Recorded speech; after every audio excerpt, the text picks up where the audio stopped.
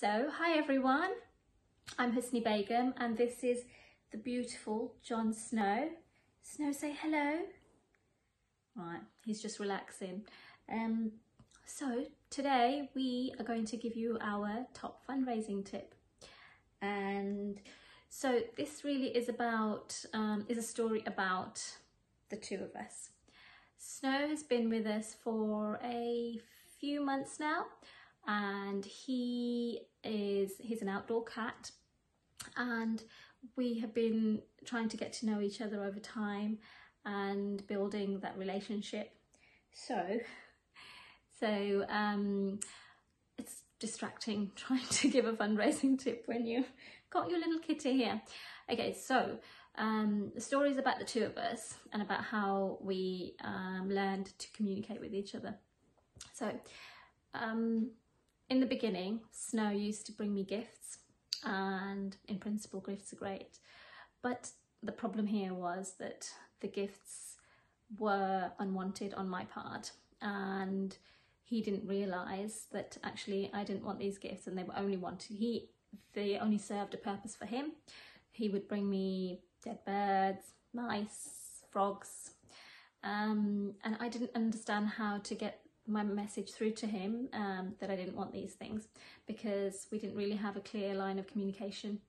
So one of the evenings he brought me a dead frog. So I was watching TV really peacefully up until the moment he came in with a dead frog and just plonked it in front of me. So at that moment, I'm scared of these little things. So I screamed at the top of my lungs, and in a supersonic speed, I climbed on top of the kitchen worktop whilst continuing to scream. And I think that did the trick. He quietly picked up his frog, took it outside, and he never bought me anything again. So now he understands all I want is cuddles and love and attention, and I think he wants the same. So we understand each other a lot better now. Having said that, his needs might change and mine might change too. So if you haven't already understood, this story is a metaphor for getting to know your donors, developing a relationship with them, giving them what they need. So I guess the tip here would be find out what it is that your donors want, how they want it from you, and then ultimately just give it to them. I know it sounds really simple when you break it down like that, and in reality there's no reason why it can't be. So understand what they want, give it to them, simple steps, but don't let it stop there, because like I said, needs change. So that means that they might want something later, different down the line, and therefore you need to stay on top of it. Now and again, ask them if they're happy, or if there's something else that they'd like, and in a different way. So that's my first tip. And I think the second tip, we've got a bit of time for a second tip. I'll make it quick.